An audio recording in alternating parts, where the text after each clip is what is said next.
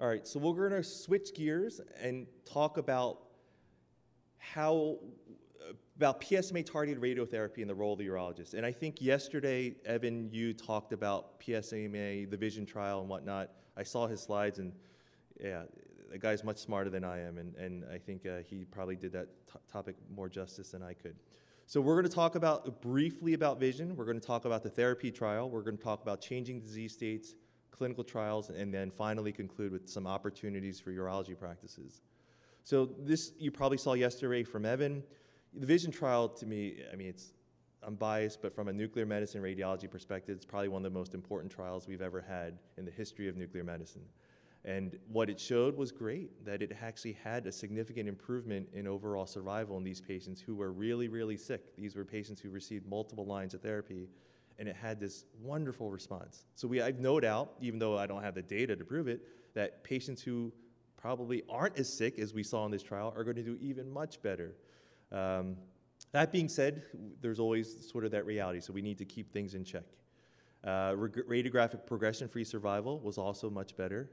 And this has really sparked a ton of excitement throughout all of oncology. And it's been rare that a nuclear medicine trial has created so much excitement at ASCO, at GU ASCO, at EAU, all the different meetings, which is great because it's really about team-based cancer care. This trial, it's called the therapy trial. So this actually was released before the VISION trial, and it comes from Peter McCallum in Australia, in large part because every other country in the world is much more advanced in this space than we are here in America. But that's okay, because we're going to come back and we're going to sort of lead the way. This trial compared lutetium-177 PSMA versus cabazitaxel head-to-head. And what it saw was that the PSA response rate of greater than 50% drop was significantly better in those patients who received PSMA compared to those who received cabazitaxel. So it really creates a compelling argument to use this in that post-docetaxel patient before moving on to a different treatment.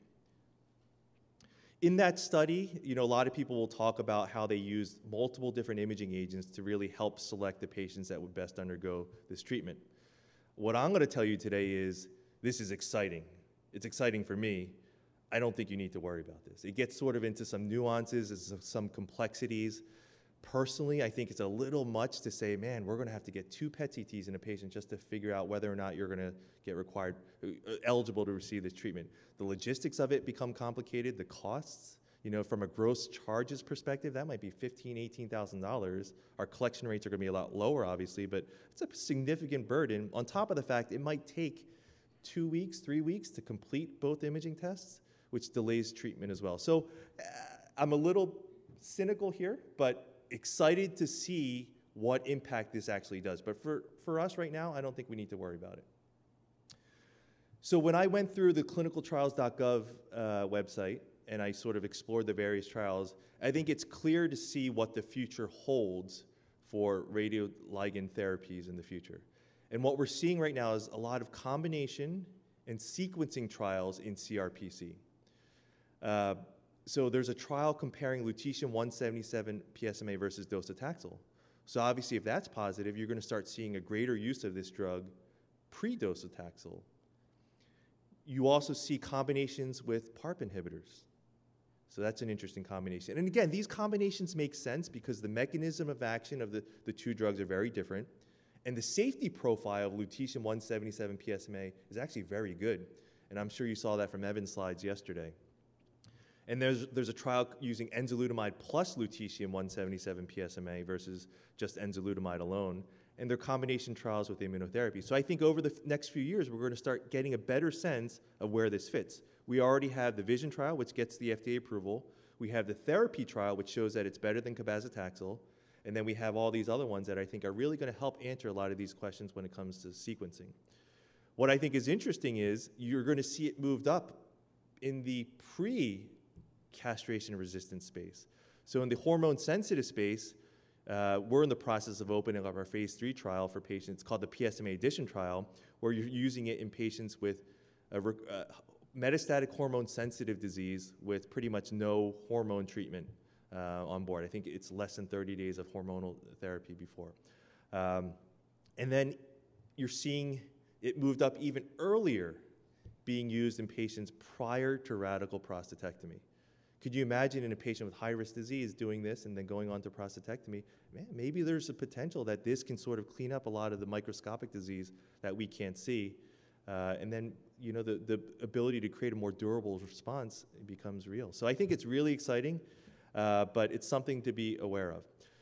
This is one of the cartoons from our Radar 5 article that talks about the various disease states and the transitions that Dr. Crawford talked about.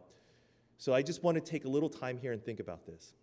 So you look at this and you look at the journey of a prostate cancer patient, and then you think about the impact that PSMA PET is going to have along the patient care journey. So PSMA PET is approved pre-definitive therapy. Patient comes in with localized disease. You think they might have, that they have high-risk disease or something else that you're worried about mets. You get a PSMA PET. Some of them, many of them, may actually move on to that metastatic M1 categorization much sooner. And then in the rising PSA non-castrate setting, again, you're going to be seeing the use of this over and over. You're going to get patients moved into that advanced prostate cancer space much, much sooner. This non-metastatic CRPC space, which we know doesn't really exist, it's a function of the fact that our imaging isn't good enough to detect it, pretty much is disappearing. And the question of whether or not it's valid, it's a very interesting topic, and Dave is going to speak about that. But clearly the metastatic hormone-sensitive space is going to get much, much bigger. And to Dave's point, we need to do our best to get patients, not get them to progress to that ERPC, CRPC space. But if they do, again, we're going to have more treatments available to treat them. So the role of the urologist, I think number one, you have to be comfortable with a PSMA PET-CT. Understand what it is, how it can help you from a diagnostic perspective, and how it helps you from being able to select patients who might benefit from the therapy. It's evolving, but again, it's here to stay. Number two, many people in this room have advanced prostate cancer clinics. For those who don't, I think it's really time to think about maybe you should start an advanced prostate cancer clinic because it's going to grow. That population is growing every day, and imaging is going to shift more patients into that population. And if you do have one or are in the process of starting an APC, how are you going to handle these targeted radiotherapies? So if you think about radiopharmaceuticals and prostate cancer, we have radium already, which is sort of kind of in that same bucket, and then we're going to have lutetium-177 PSMA. In the future, we might have actinium-based radiopharmaceuticals or thorium-based radiopharmaceuticals. So I think this general area is going to exist for years to come. And if you do, I would make the argument that it's actually very doable. I think the biggest hurdle might be authorized users. You need to find the licensed physician who is licensed to administer the drug. And the two specialties currently where the board certification process includes this are nuclear medicine and radiation oncology.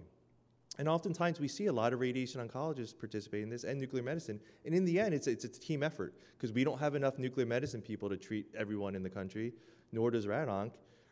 So it's a paradigm that's changing, evolving, but it's something to consider. Physical space, it actually doesn't require a ton of physical space. We've filmed one center doing at their own lab, and you see their space actually isn't very big. Clinical operations gets a little trickier, but everything in ClinOps is tricky, but it's not insurmountable. Radiation safety is relatively simple. You just need the right people, the physicists and whatnot, that you can contract to help you with that. Licensing. I saw Evan's slides, and he mentioned the need for private bathrooms and things like that. It'd be nice to have a private bathroom. I don't think it's a requirement.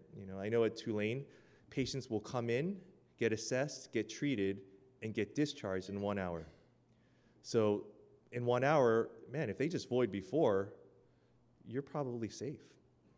So again, there are ways operationally to make this very not as burdensome on your practice as what you think it might be. And then finally, education. I think it's important because it's rapidly evolving. I think for your own professional education, it's important to stay up on this topic because it's changing. Be comfortable with that change. And number two, patient education. Patients are going to be asking about this. I've never seen something come up recently where patients are so aware and have so many questions.